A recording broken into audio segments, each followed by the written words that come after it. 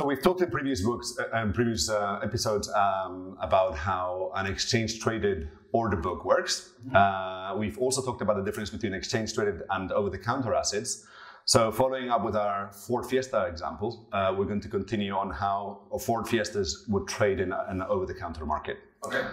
So again, before I go into specifics, there are advantages of over-the-counter when it comes to the possibilities of personalizing contract sizes or variations in the asset classes. So in my exchange-traded example on Ford Fiestas, I've talked about totally comparable Ford Fiestas in every single regard. And that's important because otherwise you have to adjust for differences in either the quality or the specifications of the Ford Fiesta when it comes to the price, and it's very difficult to create a single order book.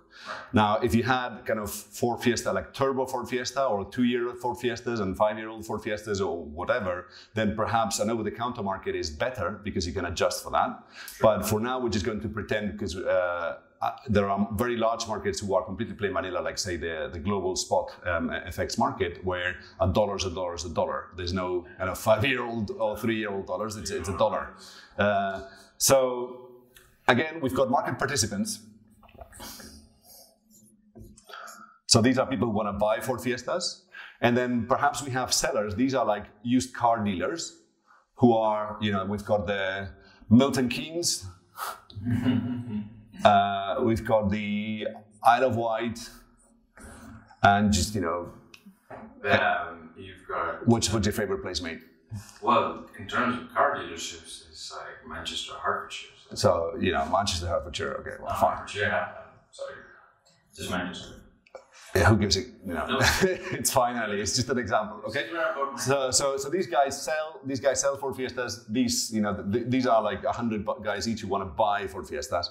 So there isn't a single market. There's not an exchange where everybody buying Ford Fiestas goes to buy it. There are multiple of them, right? So these guys might be trading cars from each other to kind of manage stock.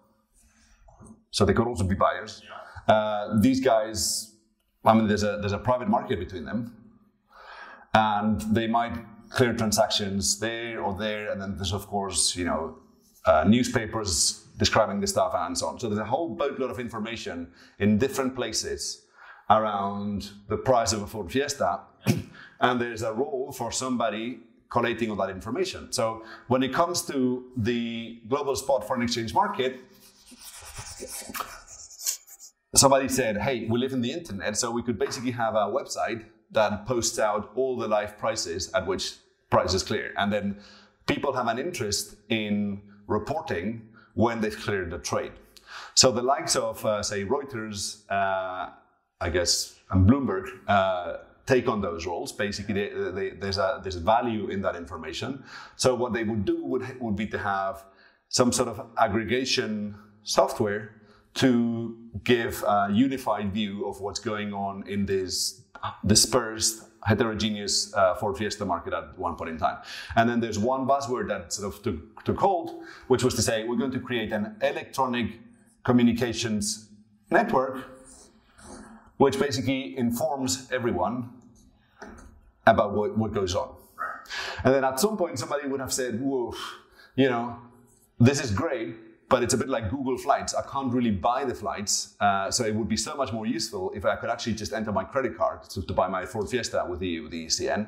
So that's where gradually the ECNs became not just informational, so there wasn't just a price stream, but also transactional. And then over time, there'll be a mesh network of who gives credit to whom. So we talked about the delivery versus payment situation. Yeah. Well, it takes time for a messenger to send the car keys from this guy who's just bought to that guy. Mm-hmm. So there would be credit relationships where, and again, we're just going to flip because the Ford Fiesta example has really exhausted its utility. So we're not trading Ford Fiestas anymore. We're now trading the euro-dollar, so which is something completely fungible and that can be transported. So if these are, instead of car dealers and people, these are like wholesale banks, and there are 15 of them. They all know where to find each other if somebody defaults on a payment. So there's a network of trust of what goes on here. So this is kind of